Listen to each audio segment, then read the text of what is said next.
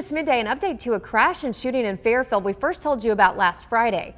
Jefferson County deputies say that before dawn on Friday, they responded to 59th Street after a report of an accident and a person shot. Well, that's where they found people lying in the road. Fire and rescue took an adult woman to UAB hospital, an underage girl, and a toddler boy to Children's with non-life-threatening injuries.